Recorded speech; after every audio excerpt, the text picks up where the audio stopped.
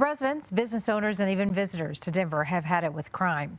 And the city makes its strongest pledge yet to do something about it. It comes as Colorado as a whole is drowning in massive spikes in crime.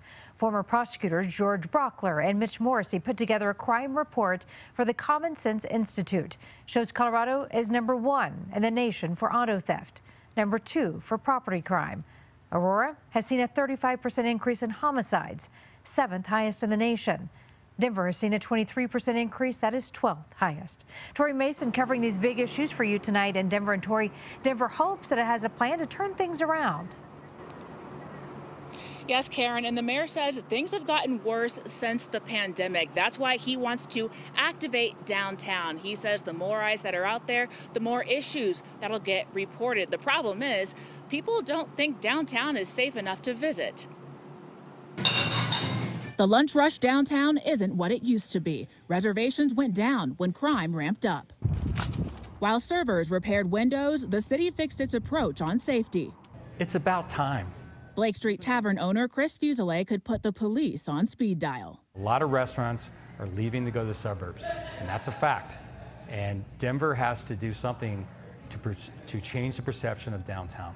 Declining safety has more than current leaseholders questioning to renew. The state of downtown is pushing major events away. If they come and visit our city for a site visit and they don't feel safe, whether it's one's too many, safety should not be a concern. Now the city's pulling out all the stops, from recruiting more officers to hiring more lawyers.